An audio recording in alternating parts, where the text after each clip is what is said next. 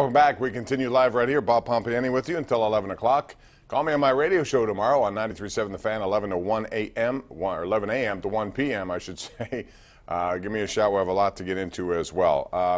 Spartan Ron on Twitter. Thank you very much, Ron. He tweeted me that the attendance tonight over at PPG Paints Arena was 10,118, which was a good crowd considering how these two teams kind of rebuilding programs with a lot of freshmen. And in fact, Duquesne has five Division I transfers who weren't even available and won't be until next season. So good game, competitive for most part, but pulls away at the end and they win 76-64. Now, the Pirate news of the day, and before I get to the lines, we'll tell you about that. It's not really news because it's more protocol than anything else, but they had to offer guys who were arbitration eligible deals, and they did offer Cole to Jordy Mercer to George Contos and Felipe Rivero. All those guys will go to arbitration, and all those guys are going to make a lot more money probably than the Pirates want to pay, which leaves us to the free agent Ohtani, the international guy from Japan who's everyone wants. You know, quite honestly, even though the salary is something the Pirates could afford, they're not going to pay anyone $20 million for the rights to get the guy. I just don't see that happening. So if you want to call and talk about that, you can, but it's very unlikely that that would occur based on what we've seen here with spending habits over the years. But it's a guy who can play the field, he can pitch, he has a 102-mile-an-hour fastball at clocked. And he can do just about everything, and that's why everybody wants him. The interesting thing is where Giancarlo Stanton will end up, because right now the Giants seem to be, and they should. The Giants were awful last year offensively. They just couldn't do anything. They need a big catch. Quite frankly, if you look at the numbers, Stanton does most of his best hitting, at least home run-wise, in that division, including where the Giants play, which is not necessarily one of the easier places, and Petco isn't either, but he has some tremendous numbers in terms of long ball and you get Arizona and Colorado how many times a year, too. So very interesting stuff. Let's go out to Big Will in Monroeville. Kicks us off tonight. What's up, Big Will? How you doing? Hey, Bob. How are you this evening? Good. Thanks. Good. Oh, no. Hey, listen, I wanted to talk Pirate baseball with you. And with the upcoming winter meetings, and I wanted to talk to Andrew McCutcheon. Do you think that there's a possibility with us needing several positions like second, third, and possibly another starter? Do you think we can catch that with McCutcheon? As far as a trade, I think yeah. You know he'll be traded at some point. I've said that ever since he signed his $51 million deal. I didn't think it was ever going to get to the point where they'd give him another one. It was a good deal for the team, no doubt. It was at the time a good deal for Andrew because he's going to get all the guaranteed money, but he's clearly outplayed it. So it's just a matter of when. Last year they thought they had something close with Washington. I wouldn't be surprised again if the Nationals stepped up. You know, we heard that the Giants may be interested. They have needs, no doubt. And I'm just curious because you have a guy on an expiring contract, what that would mean.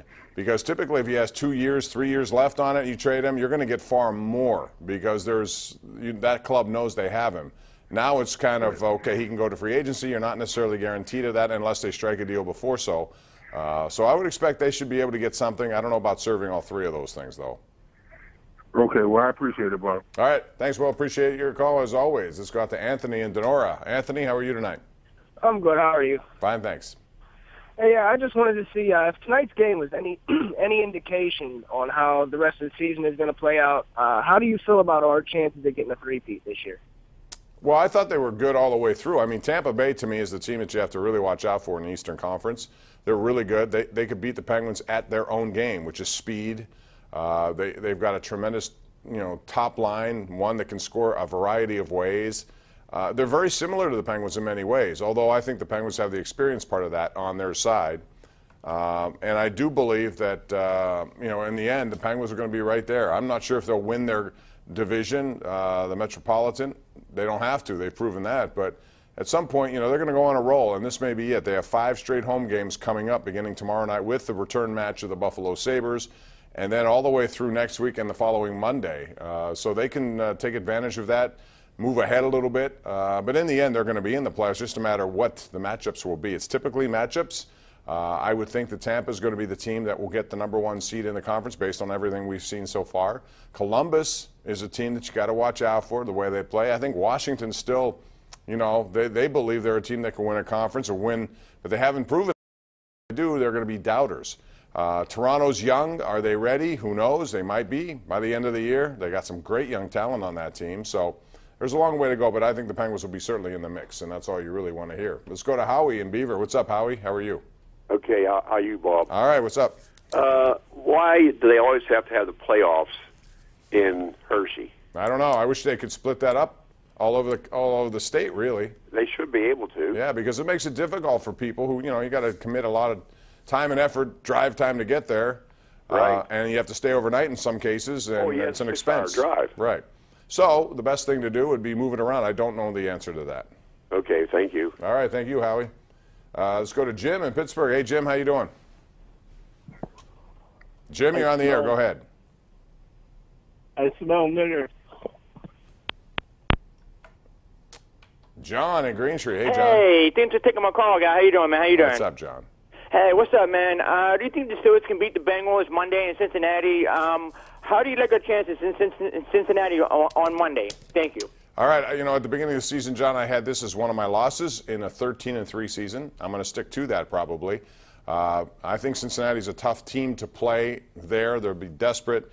They have a quarterback who can get the ball down the field, and until the Steelers solve some of their down-the-field problems, I think this is going to be a tough game for them. So I would expect them to lose that game. I also expect them to beat New England, too. So I think it may come down to the New England game, because then you may end up with the identical record as New England, but that head-to-head will get them as the #1 seed. That's kind of how I had it planned out at the beginning of the year. We'll see if it holds out that way.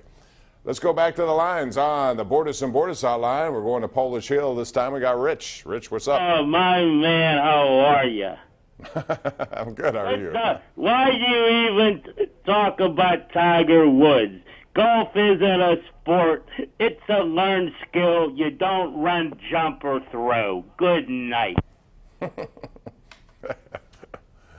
Oh, I love it. That's what you get when you watch the Nightly Sports Call. On that note, we'll take a break. It's 412-575-2600. Tiger Woods, since you brought it up. Tiger Woods is in 4th place, and the thing about him, he's very important to golf. Even if he doesn't win, he's important to be on the leaderboard. He draws. He moves the needle, as they say. So you may not think it's worth watching. A lot of people do, and it's better when he's around. We'll be back after this on the Nightly Sports Call.